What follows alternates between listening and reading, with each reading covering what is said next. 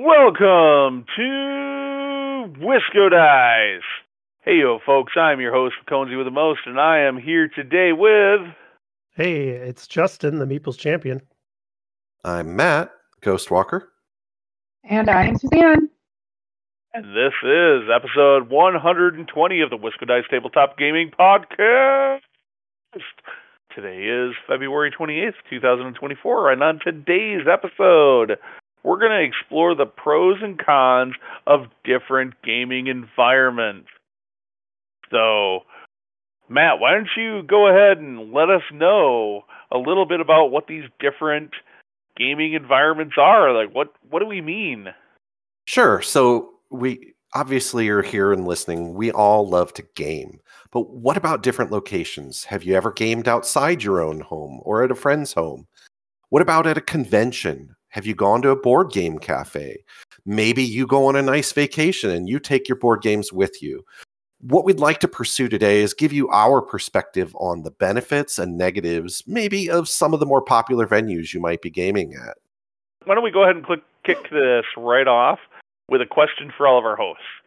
And for you, those of you listening along at home, or wherever you happen to be listening to this show, why don't you post on our social media and let us know what your answer is to this following question, which is, where is your favorite place to play games and why? And let's start with Suzanne.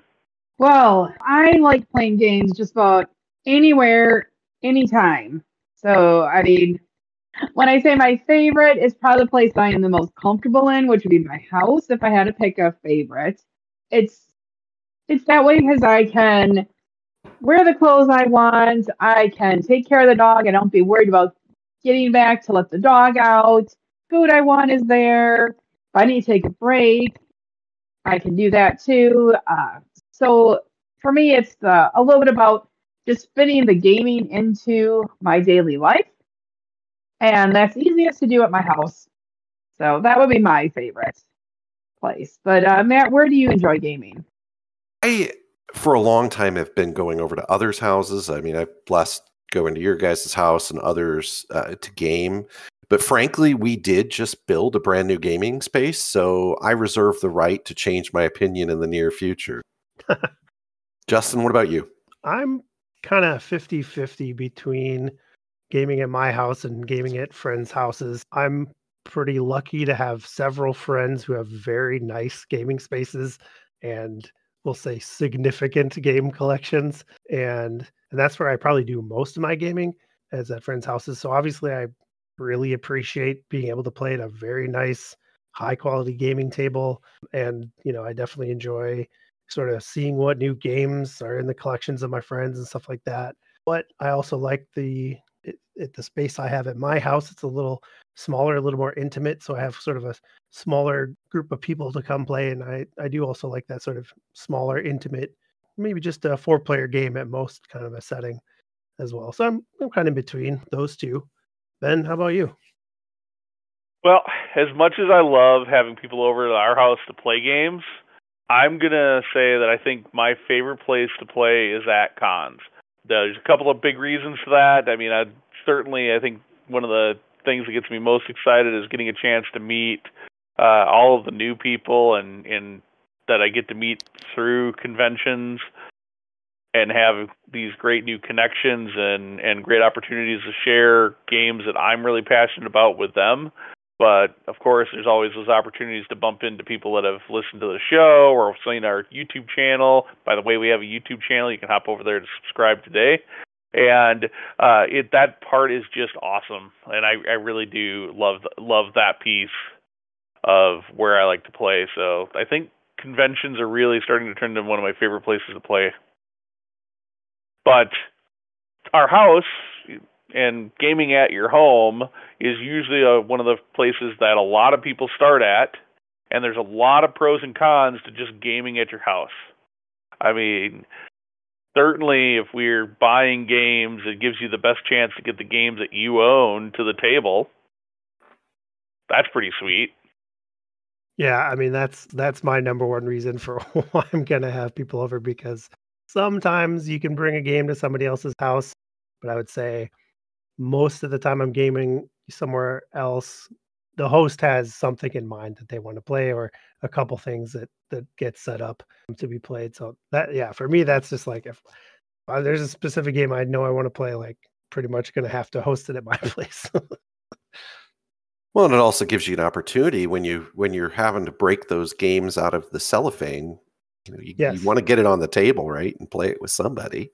The nice thing is you also have control of the space to an extent. I mean, we all have different budgets, just like board gaming, right? Not everybody's going to go buy $400 worth of something every day, but if you have a space, whether it be, like you said, yours is a little bit more small and intimate, or others that have bigger spaces, you do get a little bit of control over that space. So if you've spent some time and energy in making it nicer, you get an opportunity to have people over and show it off a little bit, or just give them a nice place to play. But you can do it within whatever budget you have. Yeah. You do get stuck with the cleanup, though, after they've all been over. That is true. I mean, some people will definitely, at least in our group, we always offer to try to help you clean up the game. But we also, sometimes when you're holding a game, you might not be doing it just for a simple night. Sometimes, like I know amongst all of us, we occasionally like to host a longer session at our houses. So it might be we start at noon and go till whenever. In those situations, I'm probably hosting and bringing some food, and other people might bring food along too. And when they leave, somebody's got to deal with all that leftover food or plates or things like that. Yeah, and then along with the cleanup, when you're hosting, you need to have a selection of games that you know well enough to teach, I feel, that you can say, hey, here's a game. Not only do I want to play, but I know how to play. So if anyone else knows how to play it, you're not stuck there for an hour, passing a rule book around. But it's also like a fun. It's kind of a pro too, to like, hey, it's forcing you to really learn the games that are in your collection too, which I do enjoy. And it's always nice to be able to have the control that you get at your own house. Yeah. Well, and another thing for those of us with kids, and this might be two-sided, if I'm having games in my house, I don't got to worry about dealing with the kids. They can be at home. I can kind of, watch them as I need to while still getting some gaming in. But on the flip side, that could be a distraction for other people, the kids running around making noise or something like that. There's always that side of it. I mean, if your spouse isn't into games, a whole other thing you got to deal with. If you're having people over all the time, like what are they doing? You're kind of pushing them off to watch the kids maybe, but yeah. Well, and I think the other advantage of having it at your home is if you have a specific game in mind or a type of game that you're interested in playing, you can potentially control who's coming over. Now, that might sound a little one-sided, but we all have preferences. And some people love party games, but do not dig a deep Euro that might take them 4 hours to go through. So if your interest is playing a deep Euro, you might call the list of people that and you call to say, hey, I'm going to call the people that I know are going to enjoy this longer, beefier game. Or if all I'm doing is party games today, because that's what we feel like doing, if I have the person who's like, all I play is deep Euros, then they might not have a good time. So not to say you can't throw it out there for them, but we have a couple of people that we know that we still invite them, but we know they're probably not going to show up if we're playing cooperative games. And that's just fine, but we still, like, a lot of times we'll still invite them unless we're trying to specifically get just that one game to the table. It's nice to have, like you said, to have that control over, hey, I want to play this game and I want to play it with people that understand and enjoy this type of game, especially if you're all learning it for the first time. So that it's not, necessarily being exclusionary. It's just you have some games you play with certain people and some with others, just like you go to baseball games with only those friends that enjoy baseball. And you kind of don't invite the ones that hate it. Now, one thing to keep in mind is that all of us are fortunate that are on the show today that we have our own in-home gaming spaces and space to have a gaming space that's dedicated in our homes. But not everybody even has the physical space. Let's say if you're in like a tiny New York apartment that's all of like 200 square feet or whatever, or something like that, you might just not have the space or be comfortable with having people over to your house. So there are other options. One of those options is just like, how do you afford more board games? Well, one of our key ways to afford more board games is to have friends buy the games for you so you don't have to buy them yourself and play their collection. And you don't have to store them. So you don't have to spend the money on the storage unit to store those games too. Also, if your friends have the games, they may have gaming space at their house, which means now you can, if you don't have the space at your house, you can go play at theirs. And there's some really good advantages to doing that. Of course, leaving your mess there is not, we definitely encourage you to pick up after yourself and be a good guest at somebody's house. But hey, you don't have to, hopefully, leave, put your trash in the trash bins. And if somebody gets late at night, at least, when we host a game, it gets late at night here, we let people go. They don't have to help pick up the game or anything. Get going home. It's late. It's a work night or whatever. And a lot of times somebody hosting that, if it's your friend's house, they'll let you do that. Yeah. They're cool like that and let you get out of there. But there's a number of other awesome reasons to game at a friend's house. I think for me, it's always because it does expose me to games that I don't have. Now, my wife and I have started a gaming collection, and we are growing it, and I don't think it'll ever be as large as, say, Ben and Suzanne's, which is substantial and might be the biggest of the ones I know. But we also have another set of friends who live on the far side of town who also have a gigantic collection of games.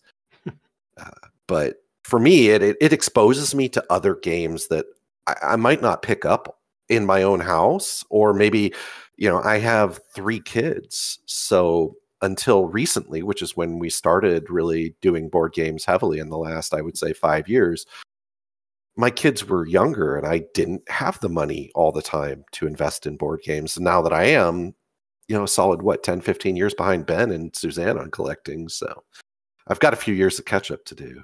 But that's the thing I enjoy is you guys have so many broad interests in games.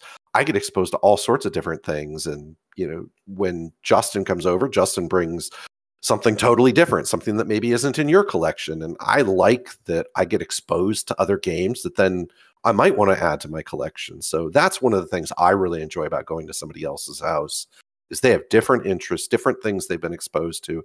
And I get to see their games and really try before I buy if I want to. Yeah, which those are all really positive. And that's one of the things I definitely enjoy, like, especially when we go play at Justin's house, is that he has so many games that I was really curious about, but maybe Ben wasn't super excited about. So we didn't buy them. And we're like, well, Justin has it, so we'll get to play it at some point. And like with just the different interests that friends have that are very, specific, like they really like this type of game, they'll focus on collecting that. Where Ben and I, yes, we kind of just have a wide gambit of types of games, and that's what we enjoy, just trying out all these different ones. I will say one of the downsides that I need to be careful of when I play at a friend's house is just what pets they have, because I do have some severe pet allergies, so I have to limit my time and kind of prep for going. So it does not stop me from going. It just maybe limits the time that I'm able to spend at a friend's house with gaming. That's rough. Yeah. Yeah, it's, you make do, and you always bring your chauffeur with you so that if you can't breathe when you leave, they can drive you. Well, and like anything, if you're going to go to somebody else's house, no, they might not be close too. So if they live a solid hour away, it's not like that's necessarily going to stop us, but it might limit the times that we do it as well, because going over for a game that's going to take an hour and a half, if I've got to drive an hour, I'm going to spend more time in the car than I am playing the game. So, yeah, I wish my friends didn't stop moving further away. Seems like most of some of my Oh. Ben and then another friend of ours moved like way further away, so it's like a half-hour drive now for to get to either one of you guys. But I'll do it. We had to escape city taxes. Darn it. among other things. So yeah, I guess that was the first move was the taxes. So yeah, but there's certainly the pros. It is really nice to be able to just get out of the house and have an excuse to get out of the house and to go socialize with others, and because somebody else is responsible. Typically, when you're playing at a friend's house for managing the organization, you don't have the stress or worrying about who to invite or what time it's going to be. They're going to provide all of those details so that you can just focus on, hey, I show up, maybe I bring a game or two of my own collection, or maybe we're playing a game that we know because we all agreed to it ahead of time, or whatever the case might be. You get there, you play and you're able to just get right into playing and focus on the gaming piece of it without any of the hassle of organizing it yourself. Of course, sometimes, and it's happened to us a couple of times, you show up at somebody's house and besides pets, who knows what the distractions are going to be there, or the level of cleanliness, or who knows what. If I've been to a couple of places where, I'm not sure I will really want to go back there again, and maybe that's not necessarily a positive in your book, because if the place is overtly filthy, or there's a dozen cats running around, or not that I don't like cats, but a dozen of them may be a little extreme in a 1,200 foot space or something. Well, and it can even be something like noise, or like for me, there's sometimes I'll be gaming with people who like to just have music going the entire time, like fairly loud music. And like, especially when I'm trying to learn a game, having music on in the background just breaks my brain. Like I cannot concentrate on listening to rules when there's like thumping electronic music going on, or just honestly any kind of loud music. And like just for me, I kind of prefer generally playing playing a game when there's not music going on. So there's always that chance that that's just how they like to do it at their house. Well, they're just trying to cover up some other noises they're making. But you take noisy into consideration. Our next location, conventions and board game cons in particular, can be really noisy because of all of the people that are there. But what you do get is a dedicated time of a day or maybe multiple days of, just gaming and being surrounded by games and people that are there to do nothing better than to play games and hang out and do games and game and more game. And that's awesome. One thing I've never experienced at a convention, and I've had some people that maybe are a little grumpy, but no one's been just unhappy to be there and, putting a whole damper on the whole convention. So it's always these people that it's gaming all over the place and excitement about gaming, which you don't always see and get exposed to. And you just your energy feeds off that. And I can go forever sometimes with those gaming conventions. So that's always nice to be able to have that energy. Yeah, and there's so many things to get energetic about too. I mean, I always enjoy the fact that you get exposure to games, but you can kind of be selective about it too. So if there were things that maybe I Googled or I saw on Kickstarter or whatever, and I was like, it looks good, but I just don't know. Well, if I plan ahead, I can sign up and participate in a game. And it doesn't have to be a new game. I mean, I mentioned Kickstarter in that, but it might have been, I've heard of this game and somebody was telling me about it. Well, somebody might be running that game there, and I can participate in it and get a chance to actually kick the tires on the game before I add it to my collection. Or maybe it's a game that I really enjoy playing, but I only get to play it once or twice a year, and here's one of my opportunities to do it. It's got to be the single most expensive way to play board games, though. I mean, you've got your badge, your badge to get in the thing. You got travel, food, lodging, maybe parking. parking. Sometimes, a lot of times you're going to be paying for a game, even if it's just a small amount. So there's that consideration, of course. Yeah, the costs definitely do add up when you look at it that way. I just keep going to myself, well, if I was going out to a really nice restaurant and a movie, 4 times, then it ends up kind of being the same. But yes, it feels it hurts your pocketbook when you're looking at it and everything. Another thing that I keep experiencing at conventions is that I sign up for games. I usually have one GM that doesn't show. So there I've like paid the money to get the tickets or spent the time to book this game I really want to try, and then the GM doesn't show or enough players don't show up. But on the positive with that, every time the GM hasn't shown up, I've had the best time talking with the other players that were sitting there. Just had a blast talking to them about games, about where they're from, about their experiences. So Inevitably, one of them has yeah. a backup game in their bag too. So Yes, that is true. Yes, but yeah, it's so great to just meet all these new people. I will say we talk about cons being expensive, and yes, there are a lot of expenses that go with conventions, but it depends on what con you're going to and where the con is located and what its proximity is to you. Like if you're going to Gen Con, yes, even if you live in Indianapolis, you probably are going to end up spending a bunch of money between parking and food and all of the things, right? Because it's Gen Con, and that is it is not an inexpensive convention. But at the same time, like for us here in Madison, Wisconsin, we have Gamehole Con that's at the Alliant Energy Center where the parking is free. mm-hmm. Yes, you do have to pay up for a badge, but if I didn't want to pay for a badge, I could volunteer for the convention, or I could run X number of games during the convention, all to get reimbursement for that badge. There are a lot of ways you can mitigate some of those costs. So just maybe we'll do that as a future topic to talk about how you can do conventions affordably without having to break the bank on that. Future YouTube topic, dear. There we go. And that is something the first few years that I was going to conventions, it really wasn't in the budget for me. And so I did whatever I could to try and mitigate the costs and still be able to attend and enjoy the convention fully.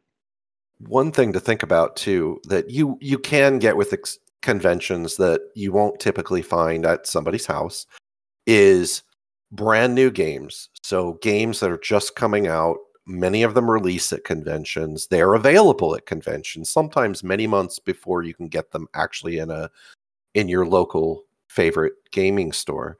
So that, and there are a lot of opportunities depending on the convention where you can run into the actual developers of some of these games. Some of these big names that you wouldn't think of. We've had some very big names. We live in Madison, Wisconsin, and Gamehole Con, very big names have showed up to Gamehole Con, and somebody might go, well, I've never heard of Gamehole Con. It doesn't matter. These developers and some of these people, they love coming to these conventions. They love meeting people who are passionate about the same things that they are. So you kind of catch that fever and you will meet them, and sometimes you can find out why they built the game the way they did. So it's just one of those things that you will not experience probably in your own home unless you invite those developers over and they live near you. So of course, if you can't deal with the crowds or you can't deal with the expense or there's some other reason that's keeping you from checking out a game convention, there is always your local friendly gaming store. And for us all, we definitely want to tell you that promote and support your local game stores, because it's what keeps local gaming really in the local gaming community running. It's probably going to be your best source for a wide variety of different games to add to your collection, to be able to shop at, to be able to explore and identify new games that are coming to market. It's one of the top places to do that. But most game stores have a dedicated space and or potential for a gaming, or they may even have a time slot on their schedule for when that gaming space is dedicated to, like, say, board gamers getting together. And those are great opportunities to have meetups, to meet other people in your area. Maybe your friend group isn't as big as you'd like to be able to go play games with. It's a great opportunity to not only meet new local players, but also do so in a public, safe environment. Another nice thing that I notice, a lot of these places have a fairly decent gaming library just sitting there for you to try out. So you can check out games before buying them, check out a library of stuff that you might not have played before, or stuff you haven't had exposure to. Yeah, I always like having that sort of, there's like a little pile of games I can go check out anytime I want.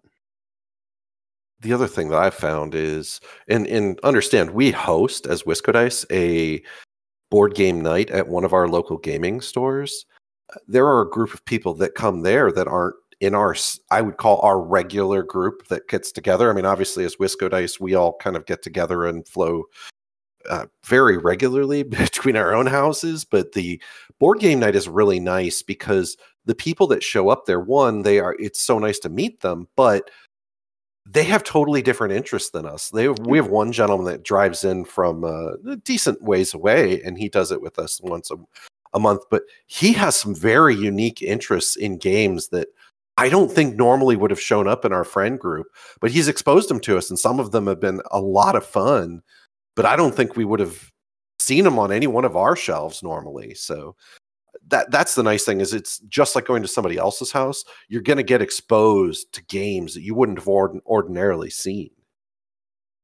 Yes, and going on with the people that come regularly to our monthly game night at Misty Mountain, it's about 50-50 men and women coming to play the board games, which I think for some people is a shock at times, because they are used to seeing the game stores filled with men, or with, playing the other games and everything. But once you get the board games in there, that dynamic changes a little bit. And I've so enjoyed developing relationships with some of these people, both men and women, that are come and that we get to see, month after month. And it's expanded and encouraged my self-confidence with not only with some gaming, but with other things. Like, one of the women and I both are not great at posting on social media for various reasons. So we have kind of a joint resolution this year that we are going to keep working on posting it. And so it's like this little mini support group at times too, which I just think is great. So I look forward to, catching up with everyone every month. So the one thing I have a hard time with is that I have no voice the next day, because it does get really loud in there when it's completely full and you're kind of shouting instructions and everything. So that's my main downside to the game stores. Yeah, I think that somewhat depends on what's going on. And some of the game stores, if it's a dedicated board game day, it may not be so bad, but like anything, even if you get 3-4 board games going at once, that many people talking all at once, it's going to get loud. And they can be crowded. I mean, we always encourage you to support your gaming store, but not all game stores are created equal. Not all of them have an in-store great dedicated gaming space, but those that do might be good. Obviously one of the other things to think about is, depending on the gaming store, food and drink options may be limited. Some don't want you to bring any in, just out of respect for other people and not spilling stuff. And some are you have to buy your stuff in store. So just kind of depends. There's some other little things too, just considerations. I'm not trying to talk down playing at a game store, but there are stores out there that do charge fees to use their gaming space. I think most of the ones here in town that I'm aware of don't charge fees, but I definitely know there's ones out there that do. Obviously, the store is going to close at some point, so you're going to get kicked out if you're playing a long game and it's taking too long. No, they should be 24/7. Justin, well, I agree, but somebody's got to staff the place. Bathroom facilities might not be the best. I think ultimately the pros probably outweigh these small cons, for gaming at a local gaming store, though. I was going to say, one of the other things that I was exposed to in the last few years is a different type of venue is the concept of a board game cafe. Now, I'm not sure everybody understands the concept of a board game cafe, but for those of you that don't, the board game cafe is basically like a little cafe that is solely focused on board games. So they may sell some food, they may have some drinks, but usually for a nominal fee.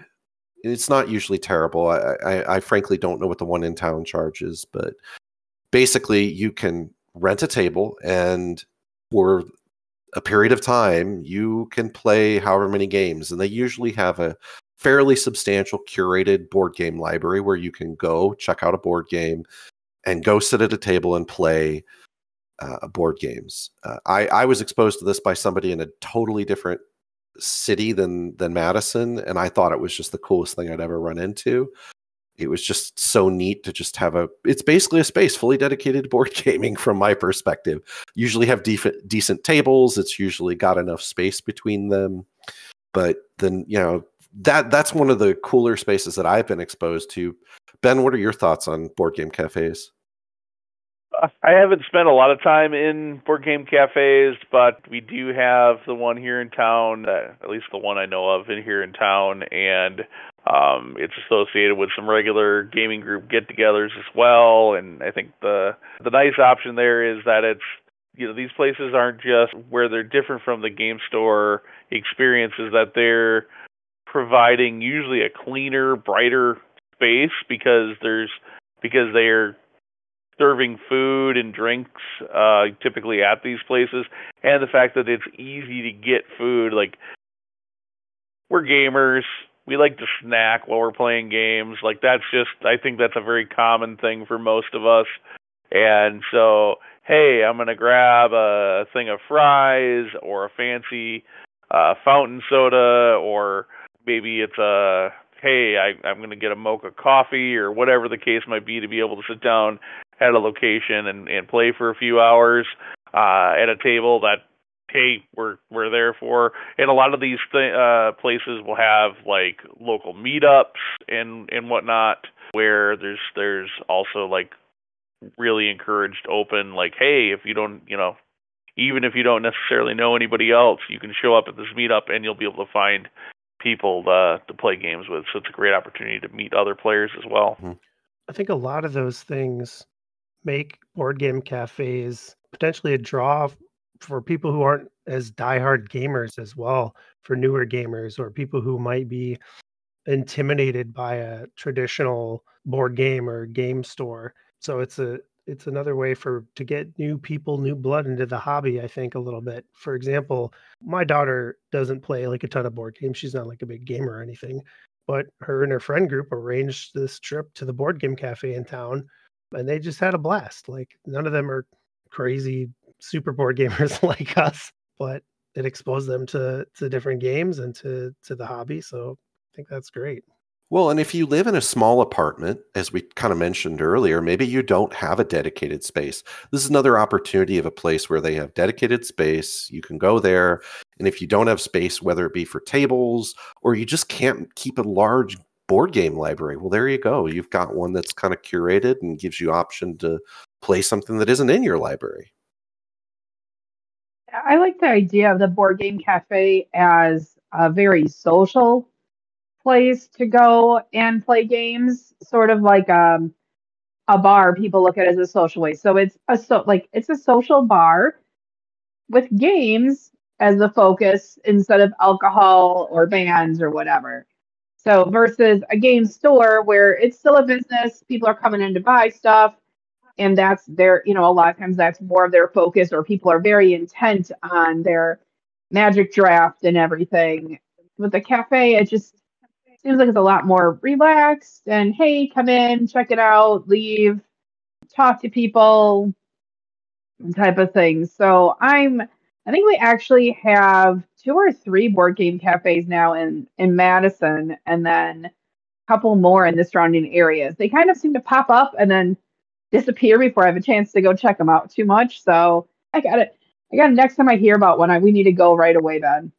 There is that one that has been there for quite a while. I know of. I don't know about the other ones. In Garver. Yeah, Garver Feed Mill. Yeah. So that one used to be downtown, and there is Mhm. supposedly another one downtown.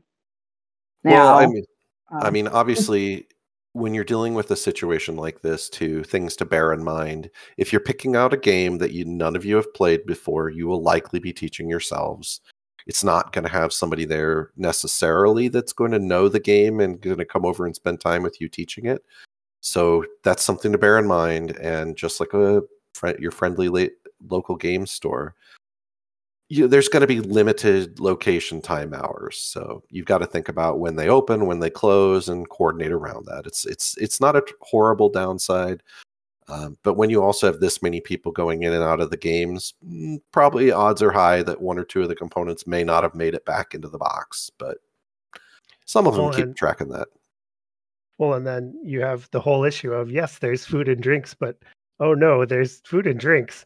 Like I'm pretty particular about protecting my board games, and I get nervous when there's even just like water sitting on the game table that we're playing at for one of my games. So that's could be viewed as a bit of a downside. I sort of wonder how often board game cafes get damaged copies just from spills and stuff that happens. Like, yeah, next time we're at Justin's sticky barbecue and gooey frosting. Got it. Yeah. He'll never let us back in again then. He has games I need to learn how to play and try. I make my wife. I'll be nice. I make my wife keep her drinks off table. She's like notorious at spilling drinks, so she's. See, there's a reason she doesn't play with you. Well, so Justin, I think I saw like there's this clip-on you can get for your dining room table. So like it's a cup holder off to the side. I'll have to look up for that because that's what you need for her. Yep. Besides gaming at all these other wonderful places, there's a lot of opportunities to game on the go. Whether you're vacationing or just traveling, maybe you're at the local at a restaurant for dinner or lunch, or even a local pub. There's lots of other places that you can game at.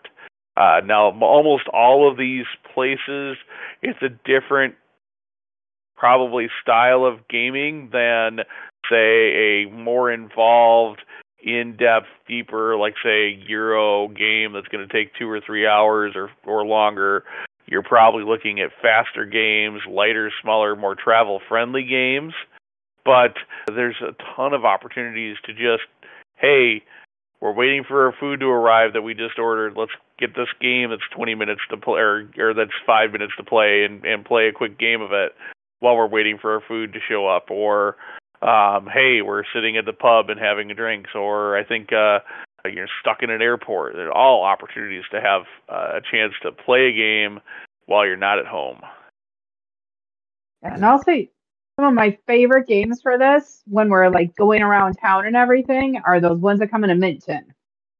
Because those you can stick in your pocket or put in your purse, whatever. And so, like, the size of the game really limits what you can take with you. Or if you're flying, it's okay, you can bring a slightly bigger game, but you don't want your bags to be overweight. So there's lots of possibilities, and it's a great way to use your time versus like coloring on the tablecloth or whatever they give like kids the crayons and stuff for. They kind of frown at you when you're an adult and you ask for the crayons, but so it's a nice alternative to that. It's not something I've leveraged a lot, but I love it from the perspective of anybody who's ever flown somewhere knows inevitably you either have to get to the airport stupidly early and you're just stuck sitting there for anywhere from an hour to 3 hours, or inevitably you're traveling somewhere and you have a layover, and that layover turns into 2 hours in some random airport. And unless you have to go from one end of the airport to the other and it takes 2 hours, you're probably going to be just sitting around doing nothing. So I love it from that perspective, just having something to do that keeps you going and isn't like, what am I doing other than staring at the other people at the airport? Yeah, definitely. I really, there's something really appealing also about the idea of somehow thematically tying in the board game you're playing with where you're visiting and having the sort of the background and the location actually feed into the board game. Like imagine playing Santorini in the city of Santorini. I mean, how cool would that be? Or something like, you're visiting Tuscany or another kind of winemaking place and playing viticulture. That's sort of, there's something magic there. Yeah. We played Reef in the Caribbean. Yeah, Yep. perfect. That is our favorite, like, kind of travel game too, and we don't have to worry too much about the size. Yeah, that's a pretty good form factor for that one. Yes. I mean, obviously, like you said, the tins are nice for something. I mean, I would be shocked if anybody was going to haul Frosthaven around. But, challenge accepted, Matt. Next time they take a trip to the Caribbean, they're going to be, hey, we're playing Frosthaven while we're down here. We had to pay extra, but damn it. We're not in the pool. We're not in the pool or swimming in the ocean. We're just grabbed a table somewhere and played Frosthaven for 2 weeks. Probably multiple tables. We'll take up multiple tables. So as long as somebody keeps bringing us cocktails, we'll be fine. Frosthaven might need its own seat on the airplane, man. Pretty much. We weren't going to bring any clothes. That was going to be it was just One going to outfit qualify, I all think, as a time. carry-on. Once or twice a day, run out in the ocean, clean up. It's all good. Yep. And then you know what? You have lots of space to yourself on the plane ride back. Then because of the lack of changing clothes and real proper showers. Oh, yeah. Priorities. But not that we encourage any of that behavior. So we covered a lot of different places that you can play games at, whether it's at your own home or at a friend's house, whether you choose to go to a board game con or your friendly local gaming store, of course, board game cafes, or just really anywhere you travel to. All awesome opportunities for you to play those games. So let us know where you love playing games the best. We'd love to hear it. Thank you so much for listening. Make sure you leave a review of this show wherever your favorite place is to find podcasts. Oh, and by the way, give us a like on our Facebook page. And don't forget to follow us on Twitter, Instagram, or Pinterest while you're at it. If you haven't looked recently, make sure you catch up on the blog at wiscodice.com. Hey, Brian, what's that site? Oh, darn, I forget. Justin, what's our website again? Wiscodice.com. That's right, it's wiscodice.com. And until next time, everyone, peace out.